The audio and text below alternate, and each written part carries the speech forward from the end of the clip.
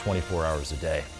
Let's begin first at 4:30 by bringing you up to speed this afternoon. Republican lawyers have settled a lawsuit against state elections officials. Settlement will allow all counties to cure or verify early ballots. This means counties will now have until the 14th to check with early voters whose signatures on the ballot doesn't quite match the one on file in an attempt to verify their ballot.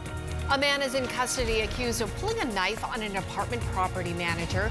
It happened during a fire at the complex on Vogel and 14th Avenue. Police say the manager was investigating a fire in one of the units when the suspect confronted him. The 41-year-old victim wrestled that knife away from the man. The incident is still under investigation.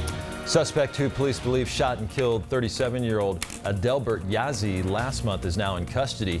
33-year-old Christopher Wambach Fields faces a first-degree murder charge after an investigation led police to believe that he shot Yazzie multiple times on October 28th at Madison Park in Phoenix. A new e-cigarette ban. The FDA says they will ban the sale of flavored, cartridge-based e-cigs at convenience stores and gas stations nationwide. An announcement is expected to be made next week. That move comes in response to an alarming increase in vaping by minors. Public health experts say the fruity, candy-like flavors found in e-cigarettes are targeted directly at children and teenagers. One person is dead, more than 100 more sickened in a salmonella outbreak linked to raw turkey.